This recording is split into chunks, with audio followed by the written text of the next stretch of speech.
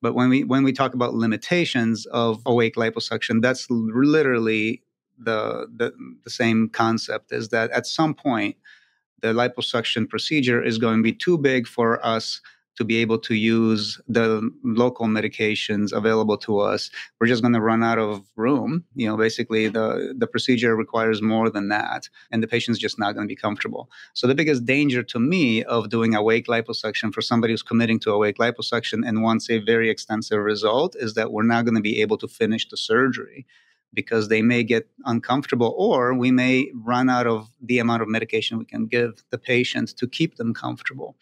That's actually kind of the biggest obstacle for me. Some patients do come in and ask for a lot of liposuction, and they ask, can we do it awake? And if you ask for a lot of liposuction, obviously we use numbing medication in the tumescent and the fluid that we inject under the skin in order to do the liposuction. And there's a maximum dose that's calculated based on their weight. And we can't go past that because we use lidocaine. Lidocaine is the numbing medication, but if you look at what lidocaine does, it's actually a medicine used in cardiothoracic surgery and in heart medicine to slow down the rate of the heart.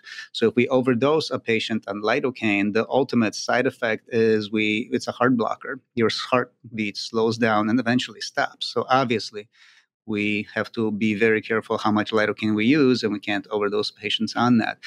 So if the patient's still uncomfortable and we ran out of lidocaine, the patient can get no more, then we're basically done with the procedure, whether or not I finished or not.